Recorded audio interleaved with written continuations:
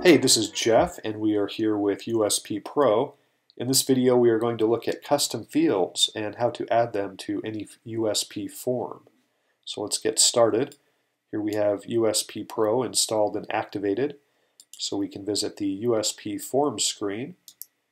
And let's say that we want to customize a form and add some custom fields. We can choose any of these form demos here, or we can create a new form. So let's create a new form to keep things simple, and we will call this custom field demo. And this title is only seen by us, so we can name it whatever we want. We click publish. And once we click publish, we can scroll down and see that the plugin automatically adds 3 custom fields. Now these custom fields aren't included in the form. These are here so that we can define them however we want, and we'll see that here in a moment. For now, I want to show you how to change the number of default custom fields that are added to a form, and we can do that in the plugin settings. We go to the Advanced tab and scroll down to the Custom Fields section, and we see a setting here, number of custom fields to auto-generate for each USP form. As you can see, there currently are 3 custom fields that are auto-generated. Let's say we want to make that 5 instead. We click Save Changes. Now if we go back and let's delete this form and start over by clicking Add New. So now we click Publish and scroll down to see now we have 5 default custom fields ready to go. And again, these are not yet included in the form. They're just here to make things easier. Now, let's say we already have a form that exists, and let's say that we want to add another custom field without going through and deleting the form and auto-generating the custom fields. To do that, we just copy one of these, go down here to Enter New, paste it into place, and we need to make a change. Here we have 1, Form ID 2, Form ID 3, 4, 5, and what do you suppose this one should be? Yes, it should be the next number 6. So we do that, and WordPress will not let us add a new custom field unless there is a value, so that is why we add data required true. It just means the field will be required by the user. If we wanted to, we could make this false as well. So there we go. Now we click Update, and we see that we now have 1, 2, 3, 4, 5, 6 custom fields ready to go for this form. So let's build a form and then add a couple custom fields to see how it works. Let's keep this form simple. Let's add a title, and we'll just use the default values. Let's add a name and a content field. And now let's take a look at how this looks on the front end. There's our title, name, and content. Now we also want to add a custom field to this form, because that's what this is all about, custom fields. Let's say that we want to add a simple text field. Then all we need to do is copy the shortcode and add it to the form. And click Update. We have just added a custom field. So we refresh the page. Here we see our custom field added to the form with a label that says example label 1 and a placeholder that says example input 1. These are the default values for the label and placeholder. So let's change those. We go back to the custom field and we don't make any changes here. Instead, we go to the custom field definition. This is the first shortcode. And here's the first shortcode. So this is where we want to make changes. Now to add another attribute, we use the vertical bar, and then we can type in label. And then the pound sign is the separator. So we can add the custom label value, and we will call this custom field. And then we also want to add another vertical bar, so we can add the placeholder attribute, #, and now the value, and we will call this custom field as well.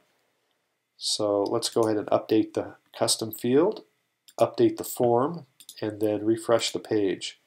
And we will see now that our custom label and placeholder have taken effect on the front end. Now, where did we get these attributes from, the placeholder attribute and the label attribute? Well, we got these values from the USP Pro shortcode reference, and we see here a complete list of all USP Pro shortcodes.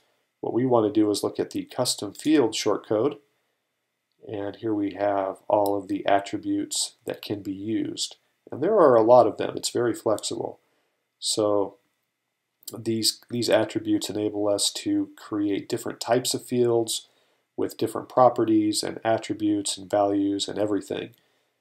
To first get started, though, it may be easier to take a look at the recipe guide. We have a recipe post for custom fields that makes it easy to get going. Custom field recipes, here we have text fields, and these are the custom field definitions ready to go. So let's say we wanted to create a text field. We would copy, return to our form, and paste that right into place like so. Then we update again, refresh the page, and now we see that our custom field is changed. Likewise, we can add a range field by copying and pasting, update, and refresh the page.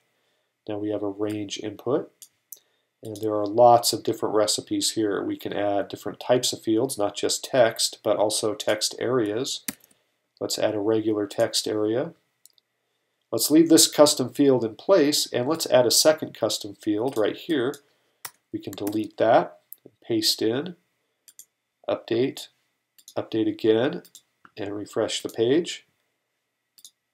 Oh, it didn't show up on the front end because we forgot to add the custom field to the form. So let's do that now. We now have the first custom field and second custom field added. Here's the first one, here's the second one, and they're defined right here. We have a text input and a text area.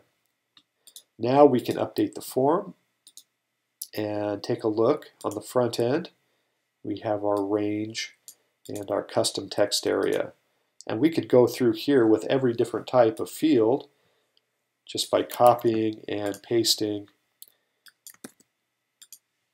and then remembering to add the custom field shortcode to the form. So now we have 3 custom fields. Let's click Update, refresh the page, and now we have our Select menu right here. And there are so many options that we can add to each field by simply playing with the attributes. And again, the attributes are all listed right here. So we can go in and add label classes, add custom attributes, specify the number of rows and columns.